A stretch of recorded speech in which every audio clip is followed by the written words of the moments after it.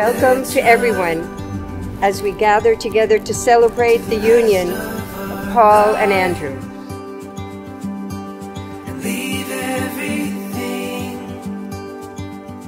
I know each one of us is happy and grateful to share in this momentous occasion with these two men.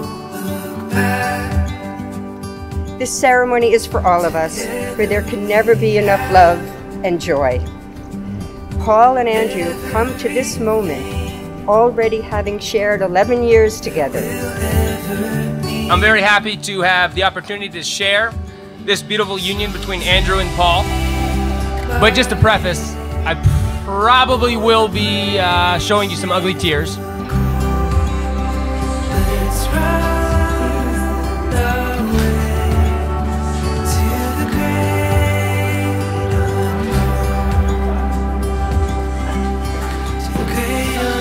It's been very special, and then once you met Paul, there was this whole dynamic and layers and depth and volume of love and art.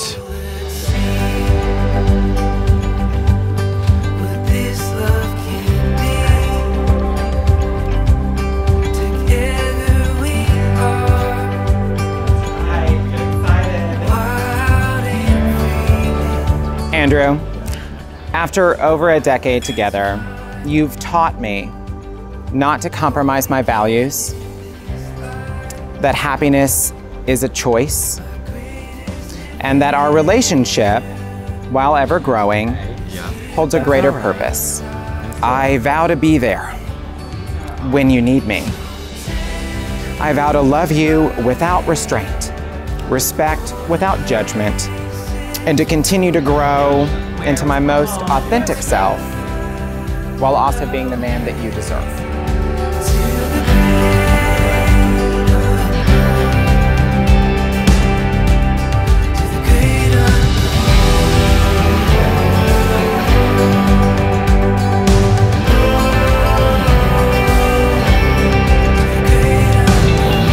From the first moment I met you, I knew I wanted to be around you.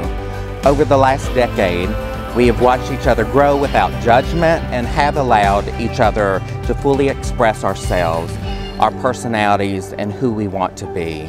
You've allowed me to morph into who I am now, who I want to be in the future. I'm so excited to call you my friend and now my husband. By the intention in your hearts and the power of your words and the grace of God and the Goddess who flows through me, I affirm that you are partners in life, husbands together, for as long as you both shall live and love. Woo!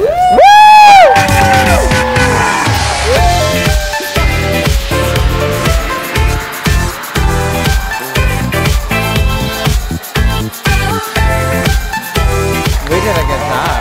Are you ready?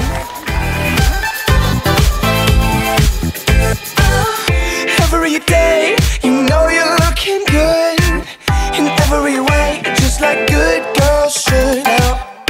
Everywhere you go, you're making moves. Go Chanel with your So everyone, raise your glass. Andrew and Paul, the best wedding I've ever witnessed. Thank you so much for letting us be part of it. And I knew it'd go for something, but I told you it was never enough. You gotta get that money. Oh, you gotta get that money. Oh, get that money, baby. And you don't got your daddy's money anymore.